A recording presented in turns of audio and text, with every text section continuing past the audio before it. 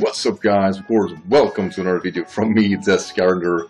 And today actually I'll keep going, of course, with Esquilo. I decided actually to skip the number 6 video. If you want to see, or no, not number 6, number 4 of his videos, if you want to see that, make sure to actually check out Esquilo's channel down below. He has all his battles uploaded, so make sure to check them out, all of them, to be honest. And if you want to see his perspective of these battles, of course. So number 5 is much more interesting. Which made me definitely want this one uploaded instead, and you're gonna understand why. Until this part, he has a lot of close matches. His first battle was a lost 1-0. His second match against Stardust was a lost 1-0. Of course, the third game that we were watching was a lost 1-0, and the battle after that was actually a close battle too, with a 2-0, of course, in his loss. And this team, much like the other ones, were basically close matches, and we're gonna see if things turns around or not. But anyway, just look into Ryan Kyce here, or actually Baltimore Bishops. He has a really nice team. I really like it. We got Volcarona, Manectric, Hitmonlee, Crawdon, Arcanine, and Greninja. Now Greninja is not a big threat to Esquilo whatsoever, but Crawdon could be extremely dangerous, Arcanine could be dangerous. Hitmonlee can hurt a lot of things if it has the right moveset. I even believe to some extent that Volcarona could be dangerous, because it packs Giga Drain.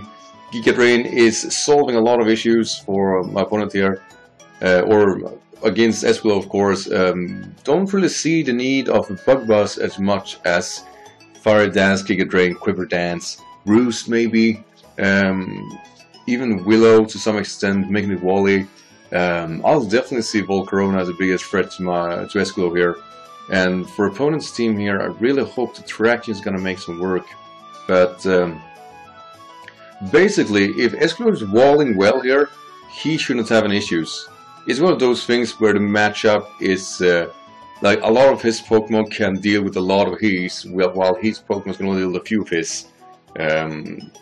Even Crocodile can be extremely dangerous if he gets the right momentum here. And of course, Mega Gardevoir is always dangerous, but I don't see it doing much this battle. Could be wrong though. Let's actually see what happens. I have been wrong before. Alright, Ryan Kyce. Ball from the Baltimore Bishops. Gonna start with Greninja. Very safe. And maybe a bit too obvious. Ooh, and this is a Scarfed Electivire, I guess. I do believe he was feeling that. Gonna go into Bolt. And Intimidation is not... Whoa! Hey! Boom bada boom! That's it! That's... Wow! Wow! Could it... Ooh, this is... That is really cool! Alright, just gonna switch out there. Wow! That is... What a play! What a play! Right, to Mega Gardevoir, Tracing, the Reckless... Ooh, the not normal gem. Danger! Danger! Whoa, it took that... Is it the defense? Ooh, it's the defensive set. Sweet. So we're going to go to Rogue. I still believe Psychic does a lot of damage no matter what. After Mega Evolution. Goes for Hyper Voice though, that's resisted. Yeah, Define resisted. And it outspeeds! No! What are you doing? It's too early for Volcarona! It's too early! And that's the hidden power. Is it hidden power rock? That's it. That's the game. He is not gonna come back from that. Not joking. That was his 2 most important Pokemons going down at the start of this battle. This looks a lot like Esquilo's third game, where I lost 2 major players very early on. Alright, gonna go to Poseidon, of course. Could impact Wild Charge, I guess. Actually, Snarl. Ooh, you're not gonna scare anyone. Oh lord. The worst part is I'm getting a feeling that his opponent is actually really good, it just isn't working. It just isn't working right now. Gonna go back into Greninja, alright. And we're gonna see a double switch maybe? Wish Patches! He's got a Wish Patch. Whoa. Have to do it at the same time. Wish Patch, alright.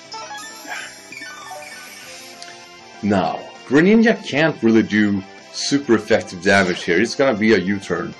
Yeah, there it is. So he's gonna soak that, get the Wish back.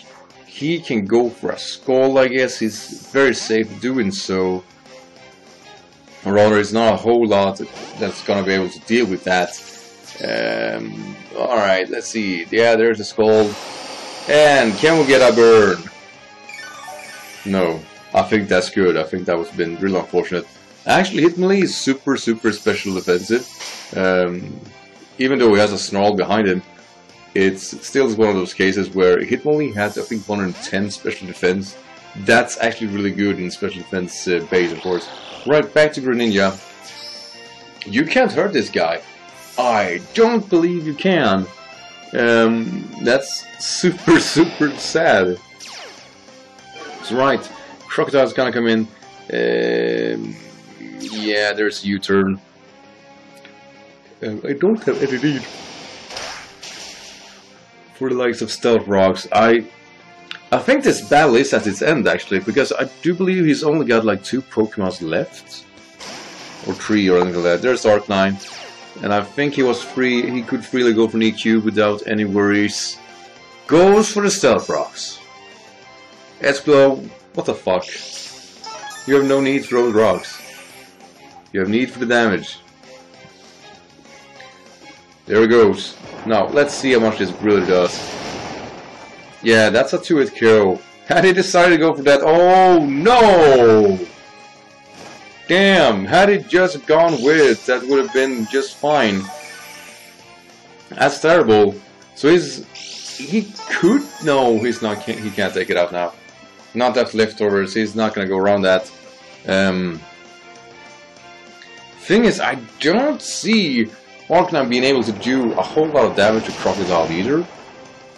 But that's... Oh, at least he didn't have the Morning Sun. At least he didn't have that.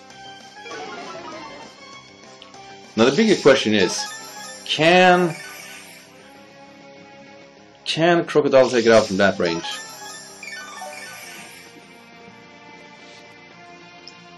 It's gonna be close. Like I said, I don't see Arcanine being able to do any damage here. Right, there's extreme speed, and yeah, that's a nope. That's a nope indeed. And is this enough?